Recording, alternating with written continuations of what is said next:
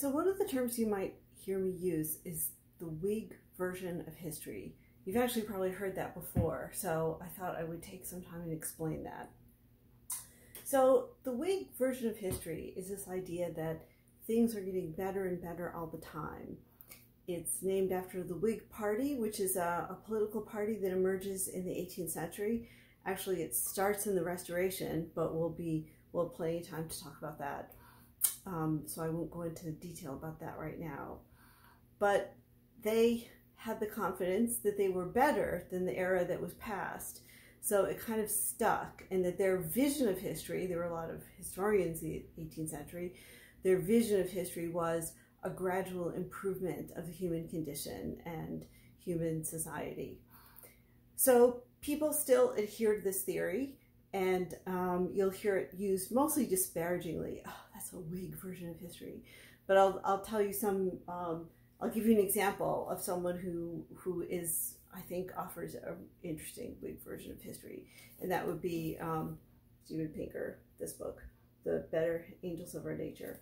Now, I know you probably have some negative feelings possibly about Steven Pinker. He gets a lot of comes under scrutiny quite a bit from other academics, but it's an interesting book because what he argues is that we experience less violence than we did in the past. So I'm not saying you have to agree with that, but that's his argument. And he uses data and anthropology and argues that even though there have been some like hugely violent events, like World War II, for example, or the US Civil War, that actually overall violence each century has decreased per capita. So that's a Whig version of history, and I think he would actually embrace that.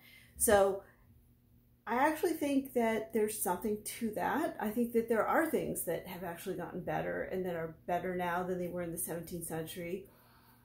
I think one might be medicine. I'm always amazed at how much pain people endured in the Restoration in the 18th century, and I'm sure they did before and for years afterwards, but that's just the period I know. Frances Burney, the novelist, for example, underwent a mastectomy. She had breast cancer and no anesthesia, just basically whiskey. And so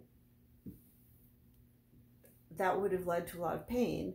So I think, we don't really experience that, necessarily have that pain associated with medical operations. So there have been some definitely good things about modernity that's made humans a little happier. So another one you might say is transportation.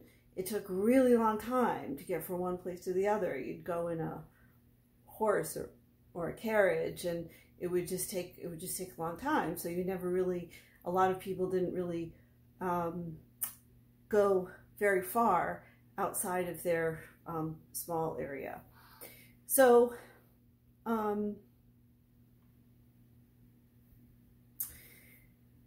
if you think about that, though, this kind of massive progress in transportation has led to some really bad effects too, like climate change. I mean, obviously I'm simplifying this for effect, but those are the limits of the Whig version of history, is that you look at one thing that's improved, but then you don't always look at the other things that are bad, that have actually been unintended consequences, and sometimes intended consequences. So people think about, I find anyway, that there's a popular Whig version of history around social justice issues. And so I'll take an example of women's rights. I find in teaching the 18th century for many, many years, maybe 30 years, students always assume that, oh, it must have been so hard to be a woman in the 18th century. It's so much better now. We're so much more liberated. And I always think, well, yes and no. I mean, some things are better, some things aren't so much better.